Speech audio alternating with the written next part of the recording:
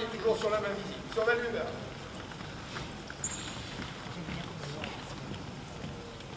L'évolution du pick and roll, à un moment donné, on a mis des orientations différentes.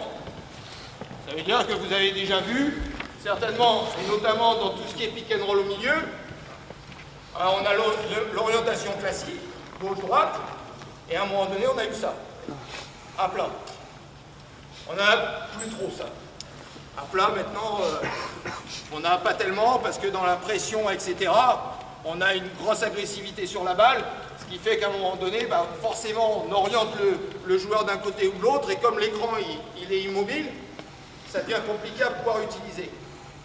Pourquoi on l'avait à plat? On remonte un peu.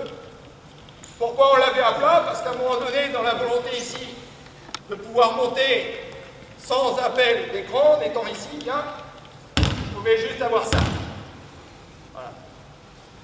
Donc dans cette situation, je pouvais avoir un joueur qui percute un peu plus vite, et ici, juste dans la contestation, avoir un joueur qui va peut-être faire ça et qui va tout de suite être derrière. Ok, reprend. Simplement maintenant, l'évolution de l'agressivité fait qu'on essaye toujours d'anticiper en défense. Ça veut dire que défensivement, quand on est un joueur qui passe à soi, on est rarement comme ça. Pourquoi? Parce que anticiper pour gagner. Anticiper pour gagner, ça veut dire que lui, il est droitier ou gaucher. Anticiper pour gagner, c'est déjà pas lui donner sa main forte. Donc si je lui donne pas sa main forte, je gagne déjà. Donc déjà, je vais être dans l'orientation. Là. Là. Travaillez des bras. Combien de fois vous sortez sur un joueur, vos joueurs sortent sur un joueur, et en fin de compte, ils font un travail super efficace avec les jambes, simplement, ils oublient leurs bras.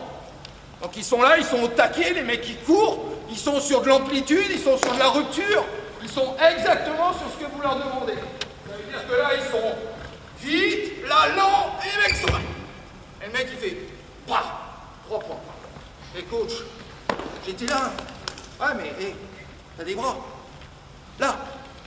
C'est exactement pareil. Dissocier le travail, mais c'est quelque chose que personne ne fait au départ. Si vous ne le travaillez pas, les mecs ils vont arriver là, ils vont défendre là. Si vous ne travaillez pas sur ça, ils ne vont pas le faire. Ou alors très peu. Là, c'est la même chose. Travail des bras, des mains. Ça veut dire que ici, je suis là. Là. Toujours en bas. Là. Jamais comme ça. Jamais au bas. Toujours dans la situation là et la main là. Je lui gêne. Donc si je le mets sur sa main gauche, là, là, et là, je gêne la passe. Là. Ok? À un moment donné, je lui mets de la pression. Si je lui mets de la pression, je suis en orientation. Si je suis en orientation, l'écran à plat, il est plus aussi efficace. Donc on a des écrans qui sont orientés. Travail d'espace. Offensivement. Écran dans le milieu. 4 joueurs au fond. Évolution. On avait un joueur qui portait un écran. Ok? Là. Annonce. Retard ou pas retard défensif. Situation d'écran, très haut.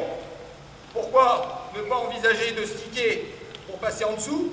Pourquoi ne pas envisager de rester sur la ligne pour lui passer en dessous et protéger? Comme vous voulez.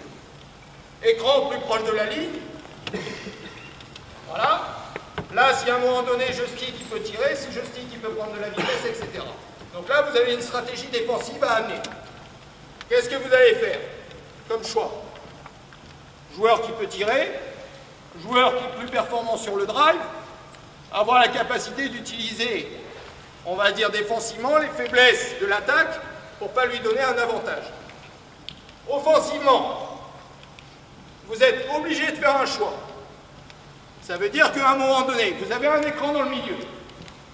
Il va se situer dans un espace de raquette. Vous avez obligatoirement 2 joueurs plus 1. Ça veut dire que vous êtes dans la situation d'avoir peut-être 2 joueurs côté du dribble. Vas-y. Stop. Ça veut dire que là-bas, j'ai 2 joueurs. Et j'en ai plus qu'un ici. Ok? Si tu viens de ce côté-là,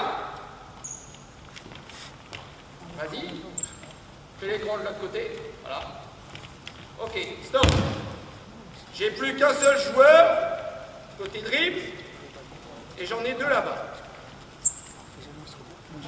Juste dans la stratégie. J'ai un meneur qui a une agressivité dans le drive, qui va battre l'intérieur s'il protège, qui va battre l'intérieur s'il sort, et qui va poser beaucoup de problèmes par sa vista et sa capacité à attaquer les intervalles. Ne le faites pas partir du côté des deux. Ne le faites pas partir du côté des deux. Pourquoi? On commence. Quelle que soit la situation des autres, à l'opposé, non, renverse l'écran. Voilà, boum, stop. Si j'ai un joueur sur un jeu sur lequel je veux ouvrir pour le meneur, je ne le fais pas partir du côté où j'ai les deux joueurs. Puisque les situations d'aide, elles sont là. Je vais le faire partir sur une situation où à un moment donné, il va pouvoir prendre les intervalles où il n'y a pas d'aide. Vas-y, fais l'écran. De l'autre côté, de l'autre côté, de l'autre côté. Ok, stop, vas-y, attaque.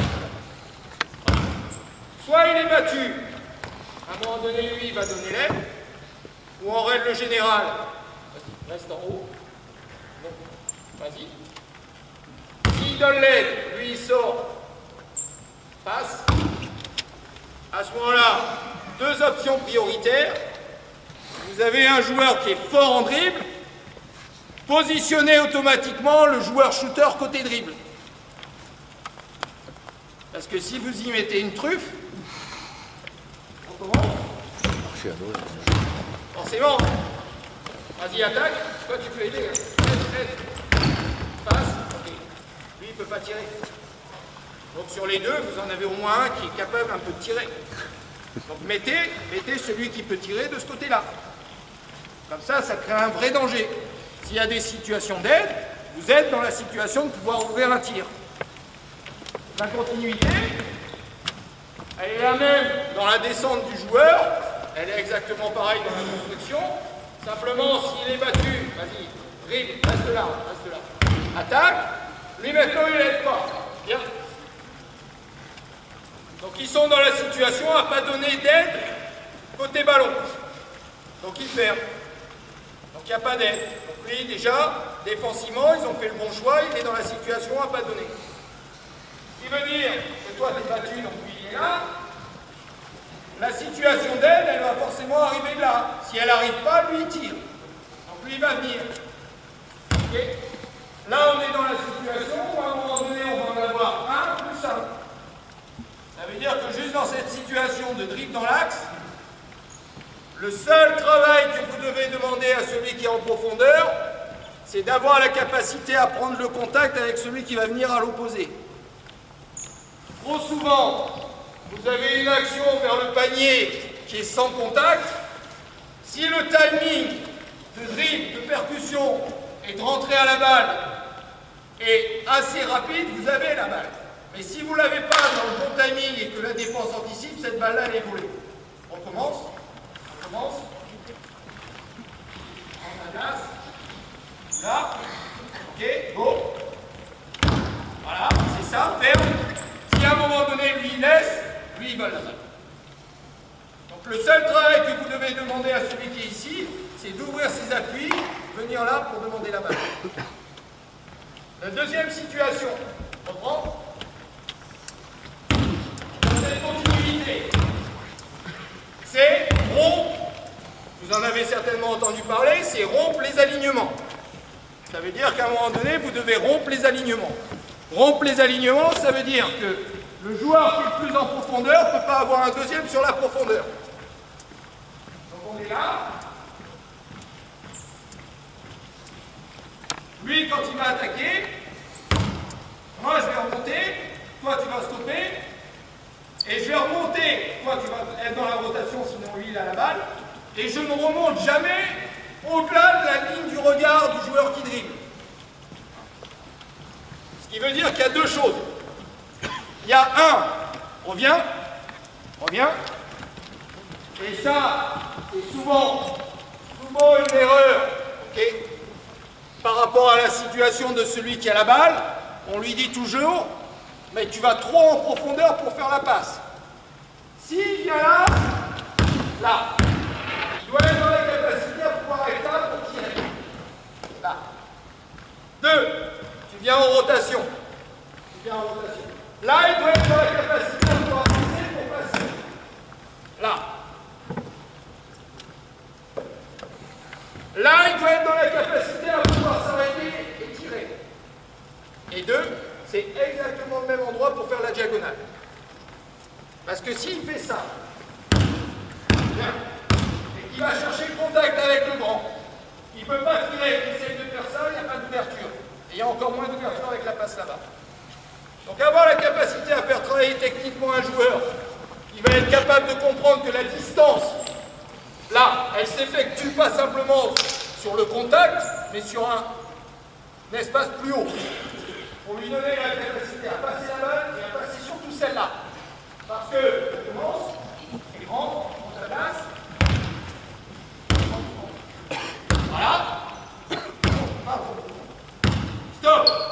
Si moi, à un moment donné, rien qu'en montant ça et Max, mets-toi en profondeur, je suis là. Là, il ne peut plus me faire la passe. Je suis au-delà de sa ligne de regard. Je suis dans la situation où, à un moment donné, il va avoir un grand avec les bras levés. C'est plus possible. Alors, il y a toujours une solution. On commence. Et la solution, vous allez trouver vous-même. Ça veut dire qu'à un moment donné, ben, vous allez changer. Dans votre logique, plus vous avez de la profondeur avec la balle, plus l'intérieur vient dans le milieu et plus l'extérieur va à 0 degré. Ça veut dire que là, on n'est même plus sur une situation de profondeur avec la balle, on est dans une situation de stopper là, on fait ça. Si lui il fait ça, on fait autre chose. Là, bien, contact. Remonte juste un peu. Roule l'alignement. Là, je peux le voir jusqu'à au-dessus de la ligne de raquette. Voilà. Là, prends le milieu. Prends le milieu. Redescends à 0 degré. Voilà.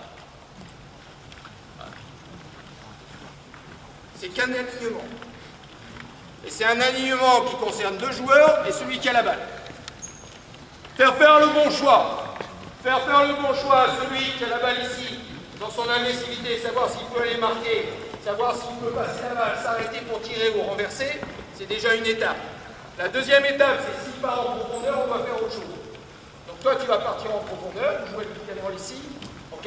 Donc lui, il va aller dans la profondeur, toi, tu vas aider, et la balle, je vais voir par rapport à ce qu'il fait. Allez, go.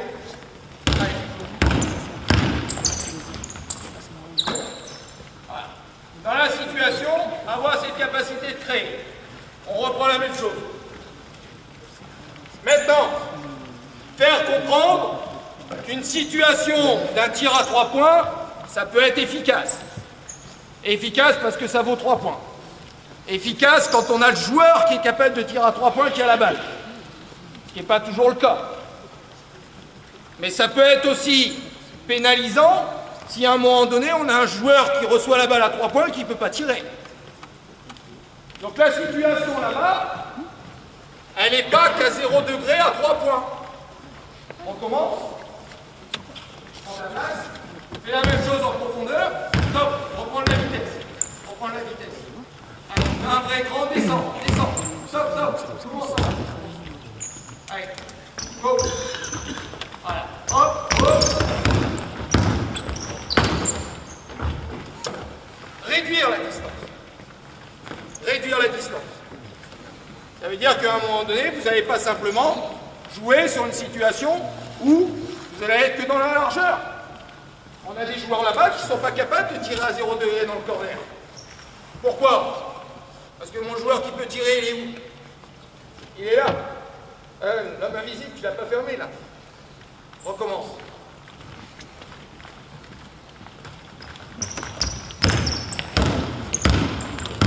Ok. Alors, il y a deux choses qui vont faire accentuer la bonne disposition de la passe sur la ligne de fond. C'est 1, le travail du joueur intérieur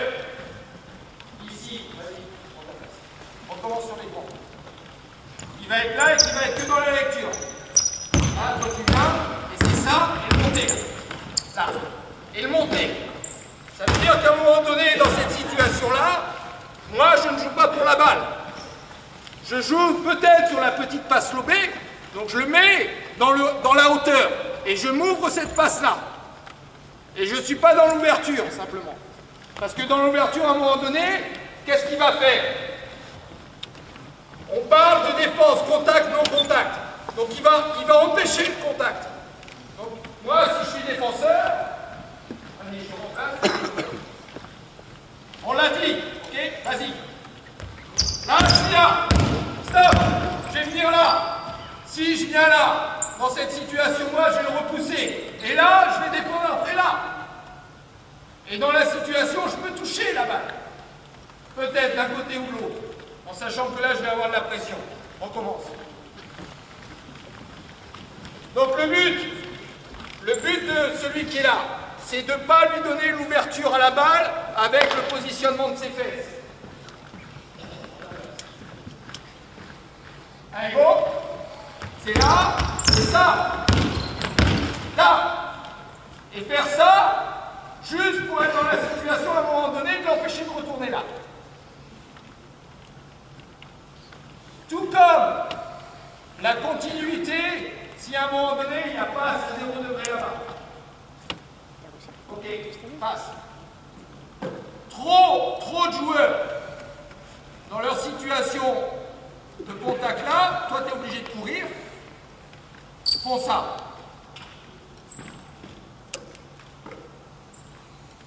Et ils vous disent, j'ai reçu la balle en post-bas. On m'a demandé un post-up, je fais le post-up.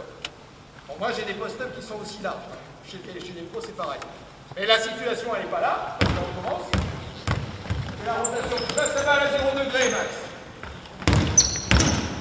Vas-y, passe. Il vient. Là. Gain de l'espace. Le gain de l'espace.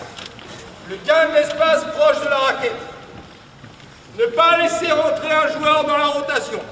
Ne pas laisser un joueur revenir de l'aide dans la situation d'aide. Toujours dans le gain de l'espace avec le contrôle du dos. Pourquoi le dos?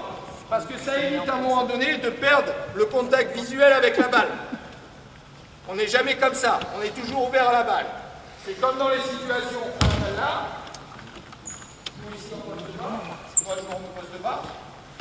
Dans la situation où vous jouez poste haut qui monte au poste haut. Et le joueur qui vient ici, combien de fois vous avez un joueur qui reçoit la balle là? Là. Jamais. On commence. On remonte. Là. Là. Parce que là, je vois. Là, je suis capable de faire ça. Je suis capable de faire ça. Je suis capable d'aller là. Jamais dans la fermeture pour regarder au fond. La situation de contact, non contact à l'opposé, c'est exactement la même chose. Alors là-dessus, c'est à vous de rentrer dans les situations qui peuvent être performantes pour vous. On prend la même chose.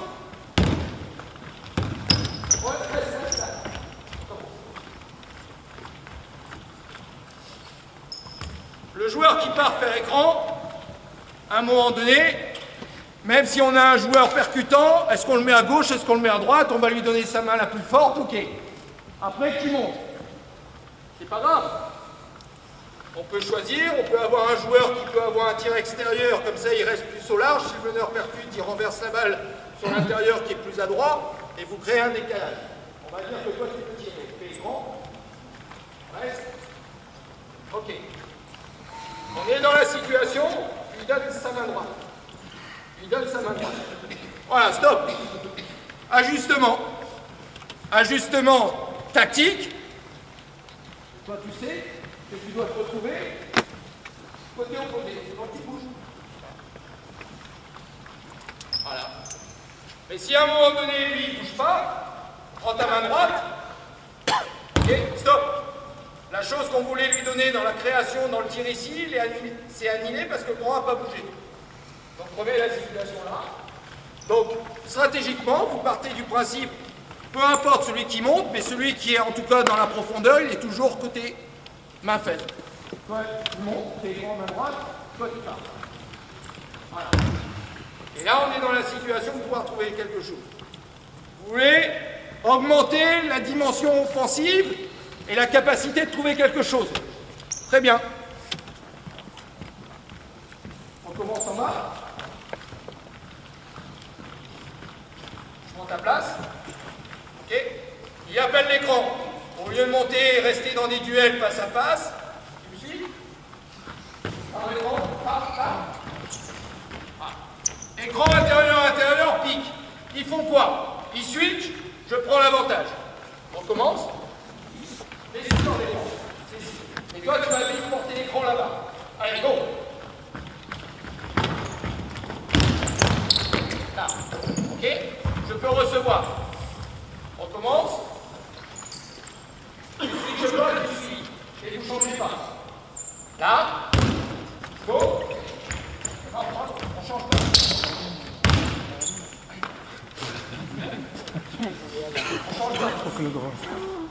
Allez, go. Vite. On retrouve ça. Si à un moment donné vous posez un bon écran, il y a forcément un retard. S'il y a un retard défensif, ok, en règle générale, stratégiquement, fait écran, soit un peu en retard. En règle générale, celui qui suit, il suit tout le temps. Si toi tu es en retard là, ici j'ai un joueur qui peut un peu plus tirer, tu restes sur de la hauteur en décalage. Lui il glisse, boum. Ok, on fait ça. Allez, go.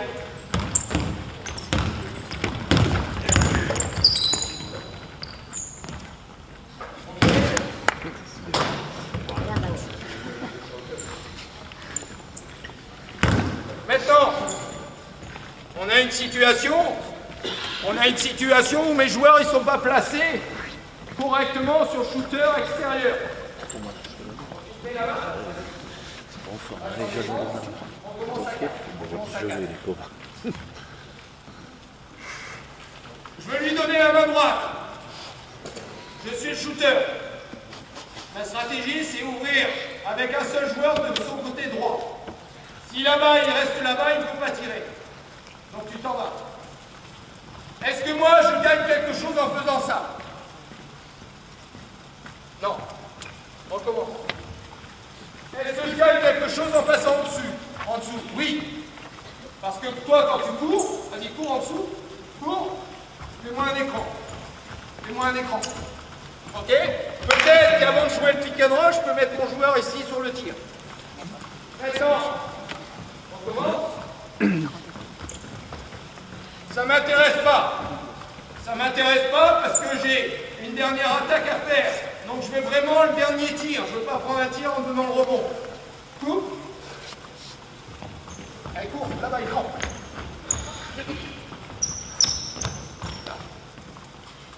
Posez des situations où à un moment donné, vous allez avoir un retard défensif. Alors qu'est-ce qui va se passer là-dessus? Reprends.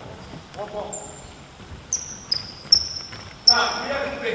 Moi, je suis venu là, j'ai posé un écran. Toi, tu es parti à l'écran. Switch. Prends. Voilà. Qu'est-ce qu'ils vont faire sur le pick and roll là? Les petits. Ils vont switcher. Donc moi, je vais l'amener là. Ok? Si le grand, il reste sur moi, dribble, roule, stop. Petit, switch. Qu'est-ce qui va vous permettre d'annihiler l'aide de l'intérieur? Défensivement, si je ne veux pas que l'intérieur aide, il faut que je le fasse bouger. Si moi-même je suis statique, il va avoir la faculté à pouvoir trouver un espace. On commence. Écran, switch, j'emmène l'intérieur au large, donc je suis là-bas, stop. Là, il y a petit en défense, donc il switch.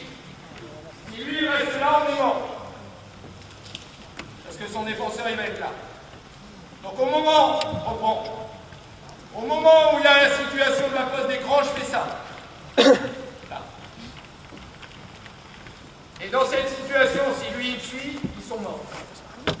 Si lui, il va dans l'aide, sors, tu as ta place. Je reçois la balle. Si je ne peux pas tirer, je fais quoi? j'agresse. J'agresse. Si je ne suis pas capable d'agresser là-bas, on commence. Là, ok, là, je fais drill, main à main. Main à main. Et j'ouvre peut-être la possibilité à celui-ci de créer un espace. Et si je peux pas, on commence. Voilà, sur ça, passe, écran. Jamais. Maintenant, dans la situation où ils ont switché, on reprend la situation complète. Voilà, je fais l'écran, tu montes, on monte avec lui. Voilà, on est dans la situation, lui il est au large. Toi tu prends l'intervalle, tu viens, reste en haut, tu remontes, monte. Le défenseur va chercher lui là-bas. Et on a ça. Donc toi tu es attaquant. Et là c'est intérieur-intérieur. Simplement là j'ai extérieur-intérieur. De ce côté-là. Et de l'autre côté j'ai intérieur. Avoir la capacité ici, toi, de nouveau, de ne pas chercher à avoir la balle, mais joue dans le petit corner, ce qu'on appelle le petit corner. Vas-y, encore plus en profondeur. Venir là, bon. Renverse la balle là-bas.